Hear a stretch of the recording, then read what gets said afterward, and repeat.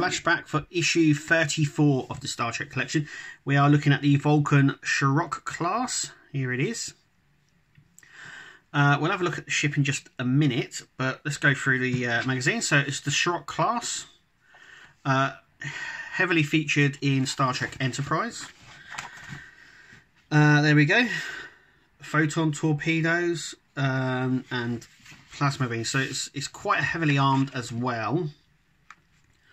There are a redder version. The first ship they encounter.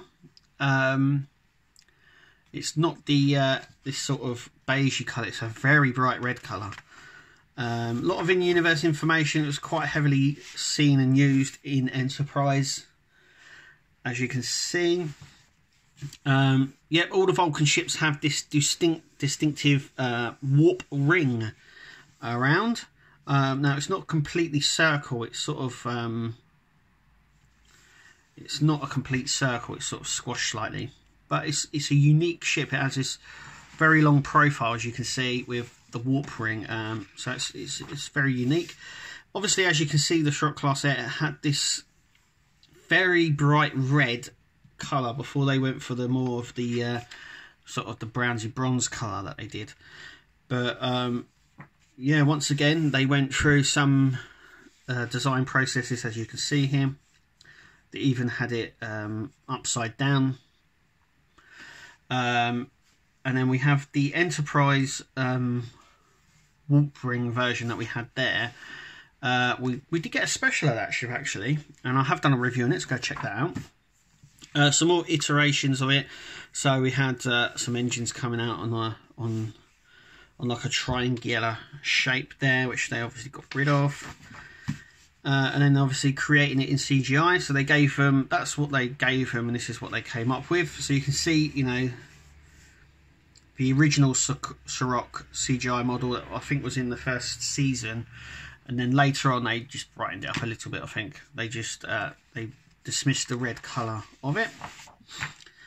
But yeah, like I said, it's heavily featured in Enterprise.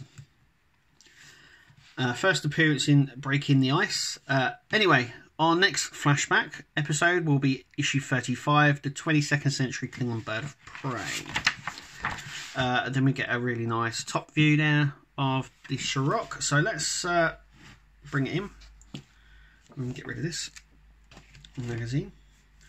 So here it is. It's on the small side, as you can see here. It's really nice. It slips in very tightly, so there's no way of it coming out. Actually, for its size,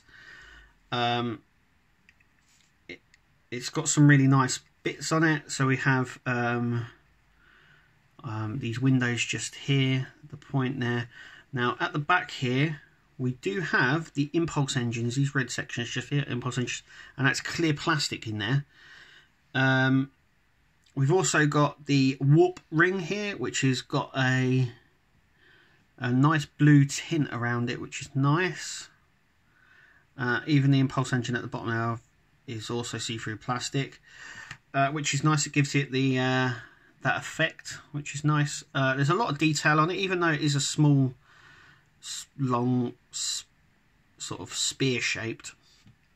They have gone and put on the windows underneath and along the front here, at the back as well, as you can see.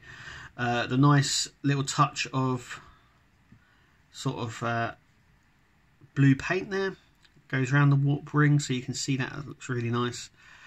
Overall, it's a nice ship. Unusual design. Obviously, if you like the Vulcans and you like Enterprise, then it's definitely worth getting.